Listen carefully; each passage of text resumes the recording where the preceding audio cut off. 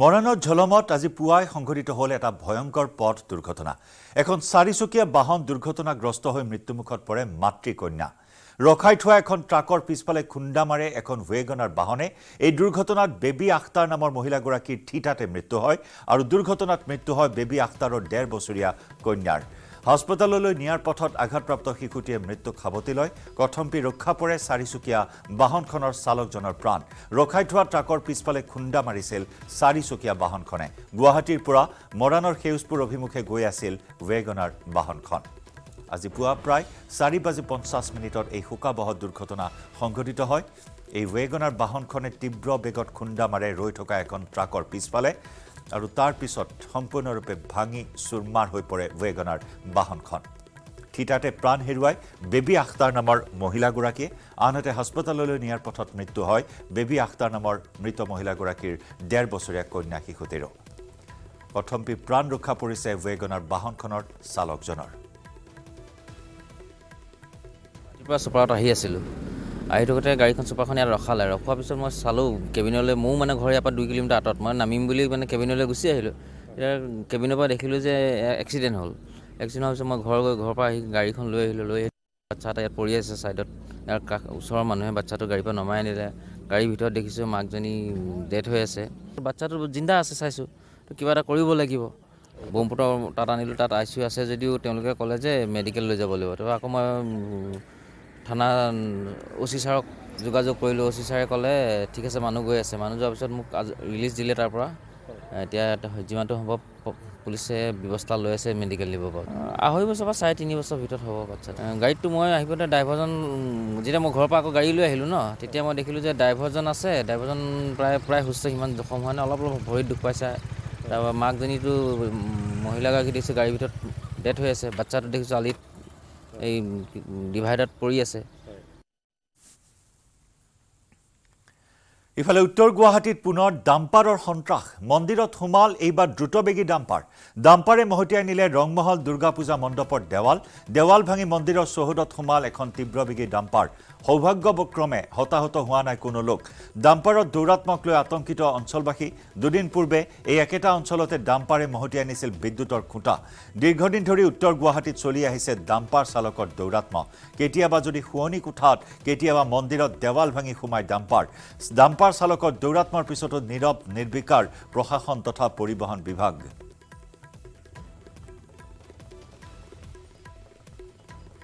উত্তৰ গুৱাহাটীত ডাম্পাৰৰ সন্ত্ৰাস অব্যাহত আছে। ডাম্পাৰত দৌৰাত্ম ৰোধ কৰিবৰ বাবে স্পেচিয়েল টাস্ক ফ'ৰ্চ গঠন কৰা হৈছিল। কিন্তু সকলো ধোঁৱাচাঙত উঠিল, সকলো ফুটুকাৰ ফেনত পৰিণত হ'ল। নিৰ্দেশ দিয়েই যেন দায়িত্ব সামৰিলে প্ৰশাসনে। কিন্তু এই প্ৰশাসনৰ নিৰ্দেশনাক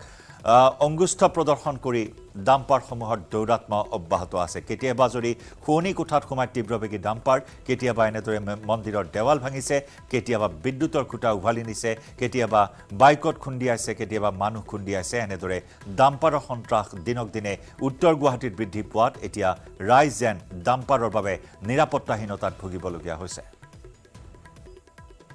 মানুহ থাকিব নোৱাৰা হৈছে। তাৰমানে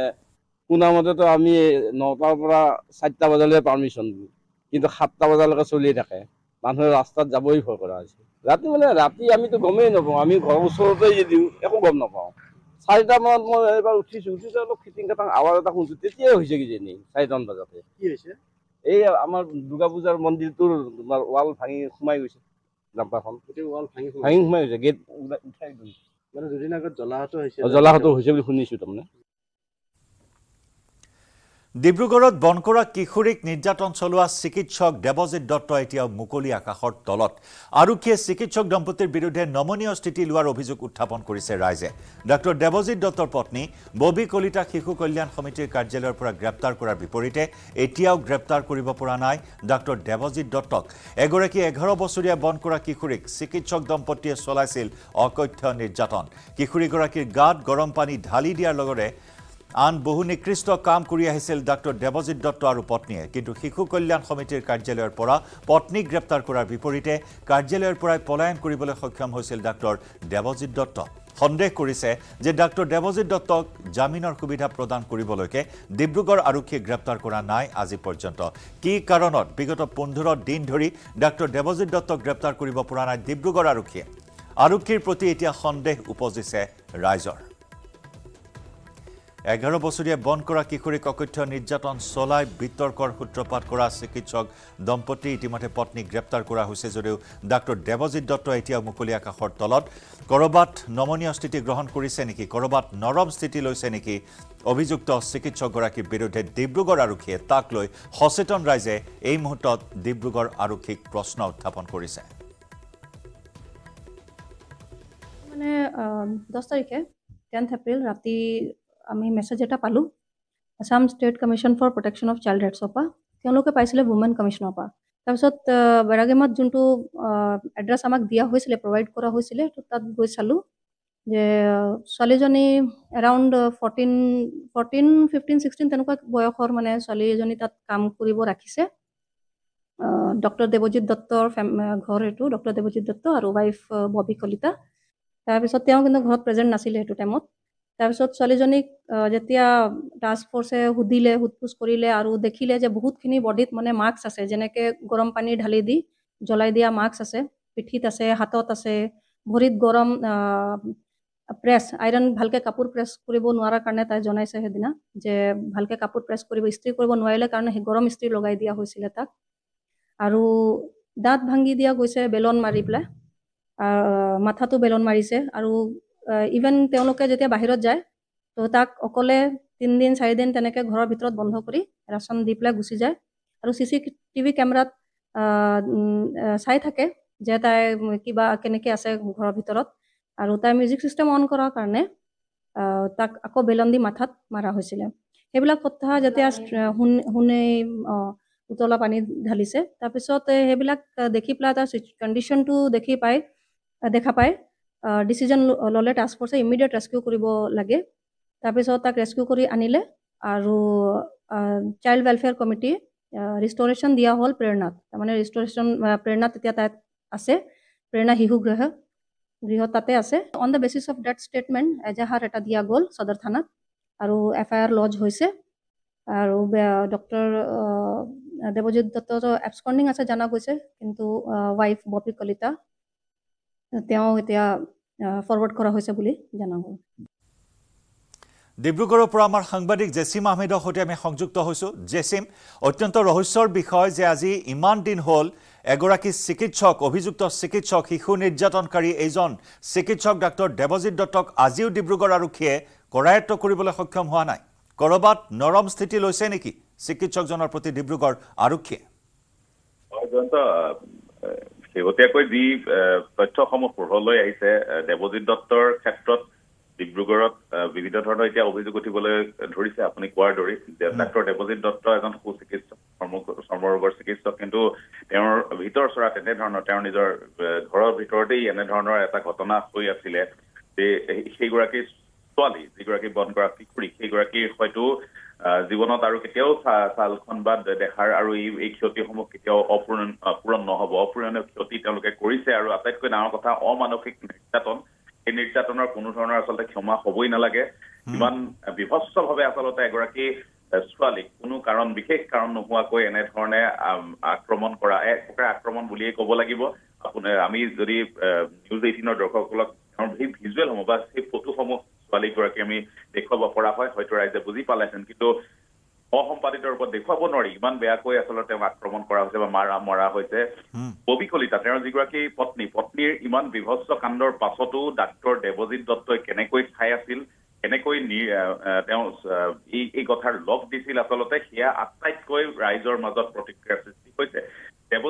ডাক্তৰ দেৱজিৎ দত্তৰ এটা ভাল ইমেজ আছে ডিব্ৰুগড়ত কিন্তু এইগৰাকী চিকিৎসকৰ ঘৰৰ ভিতৰতেই যে এনেধৰণৰ বিভৎস কাণ্ড হৈছে আৰু তেওঁ সমানেই তেওঁ সেই অপৰাধত আচলতে সহযোগ কৰি থকা বুলি ক'ব পাৰি অভিযোগ উঠিছে এনে ক্ষেত্ৰতেই আচলতে লোকসকলে এতিয়া ডিব্ৰুগড় ৰাইজৰ সাধাৰণ ৰাইজৰ প্ৰতিক্ৰিয়া হৈছে এগৰাকী চিকিৎসকক কেনেকৈ ডিব্ৰুগড় আৰক্ষীয়ে এইগৰাকী চিকিৎসক আচলতে কৰায়ত্ব কৰিবলৈ সক্ষম হোৱা নাই জয়ন্ত এষাৰ কথা যিদিনা CWCৰ পৰা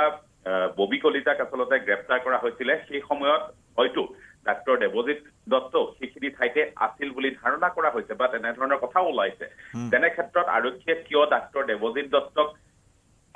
এৰি ববি কলিতাক লৈ যোৱা বা গ্ৰেপ্তাৰ কৰিলে বা দেৱজিৎ দত্তৰ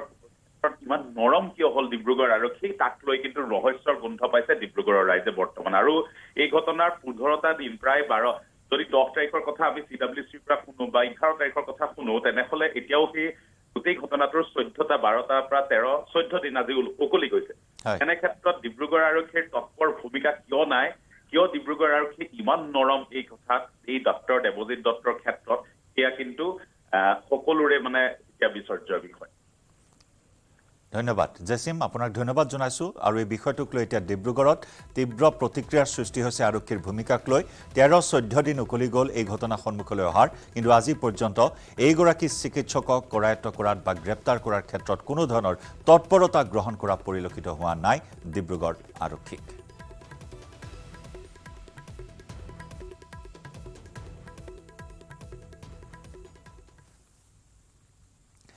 ডিব্ৰুগড়ৰ খোৱাঙৰ সমীপৰ গেমন দলঙৰ পৰা বুঢ়ীদিহিং নদীত জপিয়ালে এজন অচিনাক্ত ব্যক্তিয়ে সোমবাৰে বিয়লি সংঘটিত হৈছিল এই ঘটনা আৰক্ষী আৰু SDRF বাহিনীৰ উদ্ধাৰ অভিযান অব্যাহত আজি পুৱাই পুনৰ অভিযান চলাইছে SDRFে কি কাৰণত লোকজনে পানী জপিয়াইছিল সেই সম্পৰ্কত একো তথ্য লাভ কৰিব পৰা হোৱা নাই অচিনাক্ত লোকজনৰ সন্ধানত অভিযান চলাই আছে যদিও এই পৰ্যন্ত মৃতদেহ উদ্ধাৰ কৰিবলৈ সক্ষম হোৱা নাই উদ্ধাৰকাৰী দলে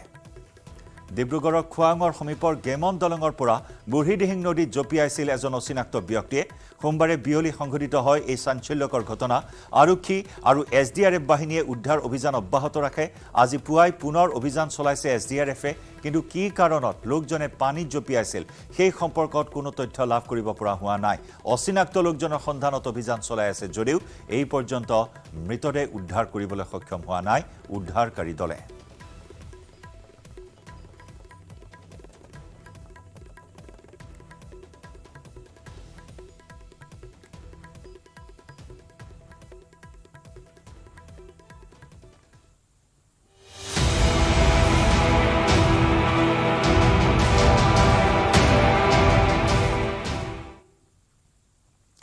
আজি 6খনকৈ নিৰ্বাচনী প্ৰচাৰ সভাত অংশগ্ৰহণ কৰিব মুখ্যমন্ত্ৰী ডক্টৰ হিমন্ত বিশ্ব শৰ্মাই নগাঁৱৰ প্ৰাৰ্থী সুৰেশ বৰা আৰু দৰং উদালগুৰিৰ প্ৰাৰ্থী দিলীপ শইকীয়াৰ হৈ প্ৰচাৰ চলাব মুখ্যমন্ত্ৰীয়ে পুৱাৰ ভাগত নগাঁৱৰ জুৰিয়া আৰু সামগুৰিত দুখনকৈ প্ৰচাৰ সভাত অংশগ্ৰহণ কৰিব দুপৰীয়াৰ পৰা সন্ধিয়া পৰ্যন্ত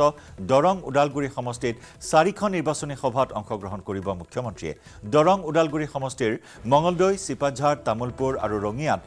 আয়োজিত নিৰ্বাচনী সভাত অংশগ্ৰহণ কৰিব মুখ্যমন্ত্ৰী ডক্টৰ শৰ্মাই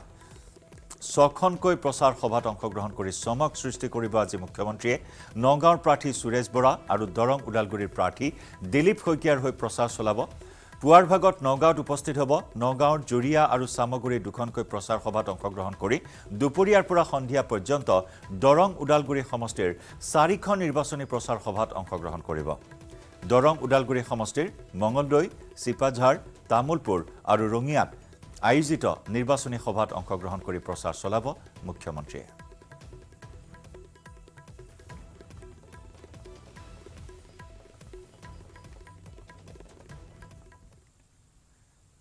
কাকপথাৰত বনৰীয়া হাতীৰ আক্ৰমণত নিহত হৈছে এগৰাকী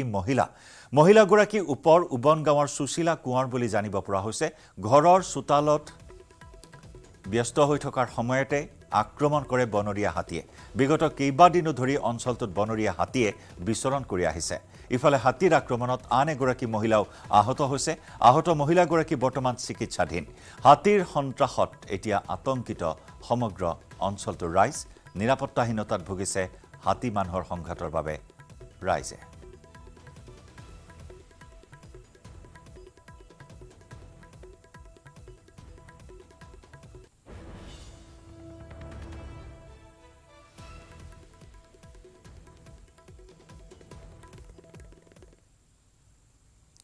লাইভ আউৰত সময় হৈছে আন এটি চমু বাণিজ্যিক বিৰতি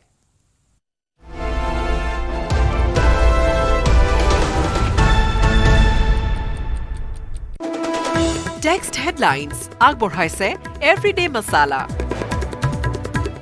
সুগন্ধ ৰং আৰু সোৱাদ খাটি এভৰিডে দিয়ে আহাৰৰ জুতি everyday spices 100% test everyday spices best মনত ৰাখিব ভাল কৰি হব লাগিব আৰু এভৰিডে মছালা টেষ্টি হ'ব ভোজন everyday spices 100% test everyday spices best সুগন্ধ ৰং আৰু সোৱাদ খাটি এভৰিডে জিভাত দিয়ে আসল জুতি everyday spices 100% test text headlines আগবঢ়াইছে এভৰিডে মছালা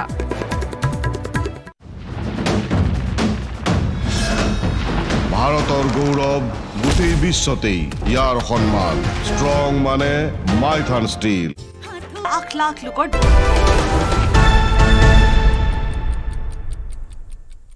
আমিনগাঁৱৰ ডালদাত ভয়ংকৰ পথ দুৰ্ঘটনা ৩১ নম্বৰ ৰাষ্ট্ৰীয় ঘাইপথত দুখন ট্ৰাকৰ মাজত সংঘৰ্ষ এই সংঘৰ্ষৰ পাছতে দপদপকৈ জ্বলি উঠিল দুয়োখন ট্ৰাক অগ্নিকাণ্ডত সম্পূৰ্ণৰূপে ভস্মীভূত হয় গোমধান ভৰ্তি ট্ৰাকখন আনখন ট্ৰাকৰ কেবিনত লাগিল জুই ৰাষ্ট্ৰীয় ঘাইপথৰ কাষতে থকা তিনিখন দোকানলৈ সম্প্ৰসাৰিত হয় জুই অগ্নি নিৰ্বাপক বাহিনীয়ে নিৰ্বাপন কৰে জুই এই অগ্নিকাণ্ডৰ ফলত নিশা ৩১ নম্বৰ ৰাষ্ট্ৰীয় ঘাইপথত সৃষ্টি হ'ল ব্যাপক যানজঁট ইফালে টিয়কৰ ৰাজপথতো দপদপাই জ্বলি উঠিল এখন নেনো গাড়ী টিয়কৰ মাহাৰা গাঁৱৰ সমীপত ৰাষ্ট্ৰীয় ঘাইপথত চলন্ত অৱস্থাত এখন টাটা নেনো গাড়ী সম্পূৰ্ণৰূপে জ্বলি ভস্মীভূত হয় সৌভাগ্যক্ৰমে ৰক্ষা পৰিল বাহনখনত থকা চালকৰ লগতে এটি কণমানি অগ্নি নিৰ্বাপক বাহিনীৰ তৎপৰতাত জুই নিৰ্বাপন কৰা হয় যদিও জ্বলি নিঃশেষ হয় বাহনখন আনহাতে নিশা দিগাৰুৰ ঘগুৱা গাঁৱতো বিধ্বংসী অগ্নিকাণ্ডৰ ঘটনা সন্ধ্যা ডেকা নামৰ মানুহগৰাকীৰ ঘৰত অগ্নিকাণ্ডৰ সূত্ৰপাত দেওবাৰে সন্ধ্যা ডেকাৰ বৰপুত্ৰৰ বিবাহ আছিল বৈদ্যুতিক শ্বৰ্ট চাৰ্কিটৰ ফলত অগ্নিকাণ্ডৰ সূত্ৰপাত হয় সম্পূৰ্ণৰূপে জুইত ভস্মীভূত হয় ঘৰৰ সকলো সামগ্ৰী গাঁৱৰে একাংশ লোকে জুই নিৰ্বাপন কৰিবলৈ সক্ষম হয়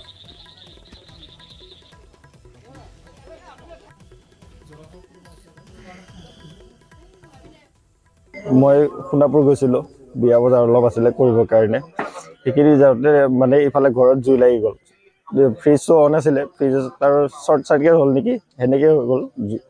তাৰপিছত গাঁৱৰ মানুহে আহি পেলাই দেখা পালে জুই নুমাইছে ফায়াৰ ব্ৰিগেডক খবৰ দিয়া বিয়াৰ গোটেই বজাৰ আছিলে চব ধ্বংস হৈ গ'ল একো নাই আৰু ফায়াৰ ব্ৰিগেডৰ বাদ একো নাই কোনো নাই খবৰ দিয়া হৈছিলে আহি পোৱা নাই দেওবাৰে অহা দেওবাৰে বিয়া আছিলে ২৮ এপ্ৰিল চব শেষ একো নাই আৰু মাও নাই মা বিয়াত মানুহ মাতিব গৈছিল ঘগুৱা একো নাই চব শেষ আৰু যোৱাটো নিশা কেইবাটাও এনেধৰণৰ অগ্নিকাণ্ডৰ ঘটনা সংঘটিত হয় আমি তিনিটা দৃশ্য আপোনাক দেখুৱাইছোঁ টিভিৰ সোঁপিনে এয়া আমিনগাঁৱৰ দৃশ্য আমিনগাঁৱত যোৱা নিশা সংঘটিত হয় এই ভয়ংকৰ অঘটন দুখন ট্ৰাকৰ মাজত মুখামুখি সংঘৰ্ষত দপদপকৈ জ্বলি উঠিল ট্ৰাক দুখন আনহাতে মাজতে আপুনি প্ৰত্যক্ষ কৰিছে আজি পুৱাৰ ভাগত টিয়কৰ মাহাৰাৰ ৰাষ্ট্ৰীয় ঘাইপথত এখন টাটা নেনো চলন্ত অৱস্থাতেই দাউকৈ জ্বলি উঠিল মুহূৰ্তৰ ভিতৰতে জুই লেলিহান শিখাই আগুৰি ধৰিলে বাহনখন কথম্পি প্ৰাণ ৰক্ষা পৰে চালকজনৰ লগতে এটি কণমানিৰ আৰু টিভিৰ একেবাৰে বাওঁপিনে আপুনি প্ৰত্যক্ষ কৰিছে এয়া দিগাৰুৰ ঘগুৱা গাঁৱৰ দৃশ্য নিশাৰ ভাগত শ্বৰ্ট চাৰ্কিটৰ ফলত এক বিধ্বংসী অগ্নিকাণ্ডৰ ঘটনা সংঘটিত হয় সন্ধ্যা ডেকা নামৰ এগৰাকী মহিলাৰ ঘৰত এই অগ্নিকাণ্ড তেওঁৰ বৰপুত্ৰৰ বিবাহ আছিল সকলো সা সামগ্ৰী জাহ গ'ল জুইত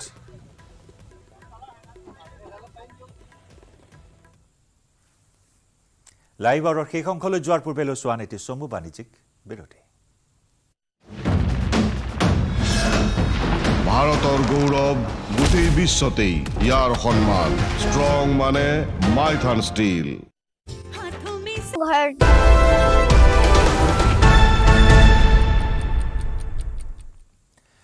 কংগ্ৰেছৰ ৰাষ্ট্ৰীয় নেত্ৰী সুপ্ৰিয়া শ্ৰীনেটে আজি দ্বিতীয় দিনৰ বাবে অসমত চলাব নিৰ্বাচনী প্ৰচাৰ সোমবাৰে গুৱাহাটীৰ প্ৰাৰ্থী মীৰা বৰঠাকুৰৰ হৈ নিৰ্বাচনী প্ৰচাৰ চলোৱাৰ পাছত আজি প্ৰচাৰ চলাব নগাঁও সংসদীয় সমষ্টিৰ মৰিগাঁৱৰ বিহুতলিত কংগ্ৰেছ প্ৰাৰ্থী প্ৰদ্যুৎ বৰদলৈ হৈ চলাব প্ৰচাৰ সৰ্বভাৰতীয় কংগ্ৰেছৰ মিডিয়া মুৰব্বী সুপ্ৰিয়া শ্ৰীনেটক নগাঁৱৰ প্ৰচাৰ অভিযানত সংগ দিব প্ৰদেশ কংগ্ৰেছৰ সভাপতি ভূপেন বৰাৰ লগতে ৰাজ্য দলৰ সভাপতি অখিল গগৈয়ে লক্ষণীয়ভাৱে দ্বিতীয় পৰ্যায়ৰ নিৰ্বাচনত কংগ্ৰেছৰ বাবে নগাঁও সমষ্টি হৈ পৰিছে সন্মান ৰক্ষাৰ যুঁজ বৰ্তমান কংগ্ৰেছৰ দখলত থকা সমষ্টিটো ৰক্ষাৰ বাবে পূৰ্ণ শক্তি প্ৰয়োগ কৰিছে কংগ্ৰেছে ভূপেন বৰা অখিল গগৈৰ লগতে নগাঁৱত প্ৰচাৰ চলাবলৈ ডিব্ৰুগড়ৰ মিত্ৰজোঁটৰ প্ৰাৰ্থী তথা অসম জাতীয় পৰিষদৰ সভাপতি লুৰিণজ্যোতি গগৈও আহিছে নগাঁৱলৈ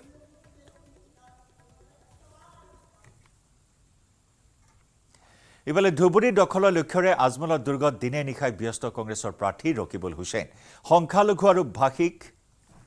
সংখ্যালঘু ভোটাৰৰ সমৰ্থন পাবলৈ নিৰ্বাচনী সভাত ৰকিবুলৰ মুখত গৰু খুটি আৰু বাঙালী খেদা আন্দোলনৰ প্ৰসংগ মুছলমানৰ ওপৰত অত্যাচাৰ চলোৱাৰ অভিযোগ তুলি মুখ্যমন্ত্ৰী হিমন্ত বিশ্ব শৰ্মা আৰু এআইডিএফৰ সভাপতি বদৰুদ্দিন আজমলক তীব্ৰ সমালোচনা ধুবুৰী লোকসভা সমষ্টিৰ প্ৰাৰ্থী ৰকিবুল হুছেইনৰ লগতে ধুবুৰীৰ ৰাইজক মুখ্যমন্ত্ৰীয়ে তুচ্ছ তাচ্ছিল্য কৰাৰ অভিযোগ সামগুৰিৰ বিধায়ক তথা ধুবুৰীৰ কংগ্ৰেছৰ প্ৰাৰ্থীগৰাকীৰ মানুহৰ মাজত বিভ্ৰান্তি আজি এজিপিক ভোট দিব মানুহে যি এজিপিয়ে মানুহক একেবাৰে হাহাকাৰ লগাইছিল বঙালী খেদিবৰ কাৰণে এজিপিৰ জন্ম হোৱা নাছিল জানো সেই কথা কি আমাৰ মানুহে ইয়াত পাহৰি গৈছে সেইকাৰণে মোৰ মুখখন তেওঁলোকে কি কৰিছে নিজৰ এচিভমেণ্ট দিয়ক ৰকিবুল হুছেইনে কি কৰিছিল ৰাইজে জানে নহয় বিটিএডিৰ ইয়াত যেতিয়া সংঘৰ্ষ হৈছিল যাওক ওদালগুৰিত যাওক ৰৌতা বাগানত কেনেকৈ সন্মুখত থাকি মানুহক বচাইছিলোঁ সেই কথাখিনি তেওঁলোকে ক'ব ইয়াত বিটিএডিৰ সময়ত কেনেধৰণেৰে ঘৰে ঘৰে গৈ মানুহক বচাইছিলোঁ সেই কথাখিনি মানুহে ক'ব চাকৰি বাকৰিৰ সময়ত কি কৰিছিলোঁ কেনেকৈ আমাৰ মূৰ্তি পৰিছিল সেই কথাখিনি ৰাইজৰ চকুত ভাহি আছে গতিকে এই যে এতিয়া যে হিমন্ত কোনোবা এজন চৈ নে কিবা এটা কৈ পেলাই যে তাত যে এই হিমন্ত বিশ্ব শৰ্মাৰ যে এজন যে লগত থকা যে ইউডিএফৰ যে সেইজন কি আছিল মই দালাল শব্দটো নকওঁ যে তাত কৈ আছিলে কিবা চৈ নে কিবা কিবি কৈ টিভিত দেখিছোঁ সেইজনে আকৌ এস্কৰ্ট পাইছে এতিয়া মোৰ এস্কৰ্ট নাই কিন্তু তেওঁৰ এস্কৰ্ট কাৰণ হিমন্ত বিশ্ব শৰ্মাই কিবা কিবি দিছে ইয়াত বিলাব লাগে কথাখিনি বুজা নাই মোৰ মুখখন খুলিব বিচাৰে সেইবিলাক মই ফ্ৰী কৰি দিছোঁ তেওঁলোকে হাৰিব সেই কথাটো খাটাং তেওঁলোকৰ চকুত ৰাইজৰ চকুত ধৰা পৰিছে যিমানেই হিমন্ত বিশ্ব শৰ্মাই তেওঁ হিমন্ত বিশ্বক চিনি নাপায় যেতিয়াই বিপদত পৰিব একেকোবে ঘৰত সোমাব নিদিব তেওঁলোকক আজি সেই মানুহজনে কি ষ্টেটাছৰ ভিত্তিত এস্কৰ্ট লৈ ঘূৰি ফুৰিছে মোক কওকচোন সেইকাৰণে কৰিমগঞ্জত তেওঁক চৈ নে কিবা কিবি কৈ জোকাইছে ৰাইজে দেশৰ অগ্ৰণী ঔদ্যোগিক প্ৰতিষ্ঠান ৰিলায়েন্স ইণ্ডাষ্ট্ৰিজ লিমিটেডে শেহতীয়াকৈ প্ৰকাশ কৰিছে প্ৰতিষ্ঠানটোৰ বাৰ্ষিক ৰাজহৰ তথ্য অভিলেখ সংখ্যক ৰাজহ অৰ্জন কৰিবলৈ সক্ষম হৈছে ৰিলায়েন্স ইণ্ডাষ্ট্ৰিজ লিমিটেডে 2024 বৰ্ষত চতুৰ্থ ত্ৰিমাসিকত ৰিলায়েন্স ইণ্ডাষ্ট্ৰিজ লিমিটেডৰ বাৰ্ষিক ৰাজহ হৈছে $119.9 বিলিয়ন তেল আৰু পেট্ৰকেমিকেল ক্ষেত্ৰখনত ৰিলায়েন্স ইণ্ডাষ্ট্ৰিজ লিমিটেডৰ উত্থান অভাৱনীয় উত্থান দেখিবলৈ পোৱা হৈছে চতুৰ্থটো ত্ৰিমাসিকত প্ৰকাশ কৰা তথ্য অনুসৰি চতুৰ্থটো ত্ৰিমাসিকত ৰিলায়েন্স ইণ্ডাষ্ট্ৰিজ লিমিটেডৰ 18,951 কোটি টকা লাভ অৰ্জন কৰিবলৈ সক্ষম হৈছে অৰ্থাৎ প্ৰতি শ্বেয়াৰত 88.01 টকা ফাইলিং হৈছে ৰিলায়েন্স ইণ্ডাষ্ট্ৰিজ লিমিটেডৰ তৈল আৰু পেট্ৰকেমিকেল খণ্ডৰ উপৰিও ৰিলায়েন্স খুচুৰা ভেঞ্চাৰ্ছ লিমিটেডৰো উত্থান ঘটিছে বিগত সময়ছোৱাত ডিজিটেল ইণ্ডিয়া সেলছৰ জৰিয়তে ডিজিটেল 15% বছৰীয়া বিক্ৰী বৃদ্ধিৰ সুযোগ লাভ কৰিছে ৰিলায়েন্স ইণ্ডাষ্ট্ৰিজ লিমিটেডে কেৱল ইমানেই নহয় ডিজিটেল সিল ফেষ্ট আৰু বিগ স্ক্ৰিন ফেক্টৰ জৰিয়তে কোটি কোটি পুনৰ জনাইছো ডিজিটেল সিল ফেষ্ট আৰু বিগ স্ক্ৰিন ফেষ্টৰ জৰিয়তে কোটি কোটি গ্ৰাহকৰ সমাদৰ লাভ কৰিবলৈ সক্ষম হৈছে ৰিলায়েন্স ইণ্ডাষ্ট্ৰিজ লিমিটেড একেদৰে জিঅ'মাৰ্ট ডিজিটেলৰ যোগেদিও যথেষ্ট লাভান্বিত হ'বলৈ সক্ষম হৈছে ৰিলায়েন্স ইণ্ডাষ্ট্ৰিজ লিমিটেড বাৰ্ষিক লভ্যাংশত সকলো খণ্ডৰ পৰা মুঠ $21.4 বিলিয়ন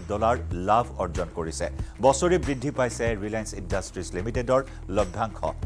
2024 চনৰ 31 মাৰ্চত সমাপ্ত হোৱা বছৰটোৰ মূলধনী ব্যয় আছিল 1,31,769 কোটি টকা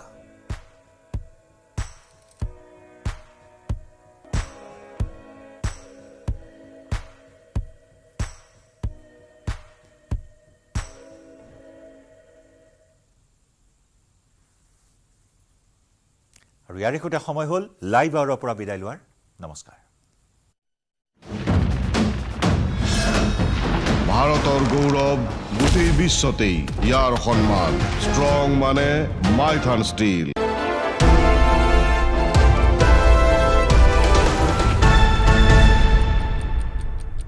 This news is